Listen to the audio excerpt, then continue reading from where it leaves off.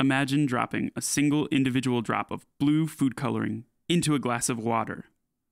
The drop of food coloring contains countless molecules that are blue.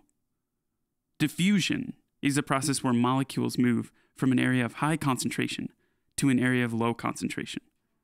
The difference in the amount of a certain type of molecule between two areas is called a concentration gradient. There is a concentration gradient between the drop of blue food coloring, containing a high density of blue molecules, and the glass of water, containing a low density of blue molecules.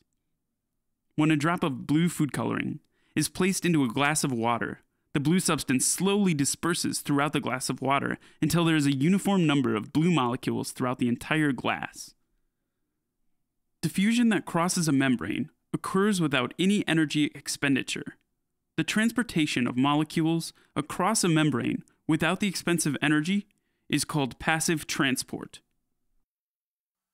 This example of diffusion uses water as an example, but the concentration of water in a solution is based on all of the other molecules that are present.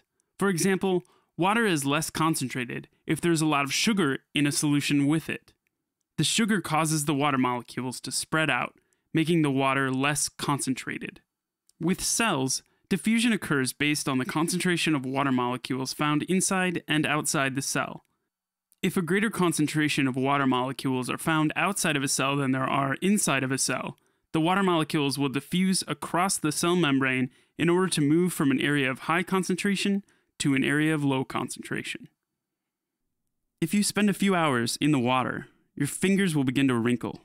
Wrinkled fingers are caused by the concentration gradient of water molecules between the cells in your fingers and the water you're submerged in.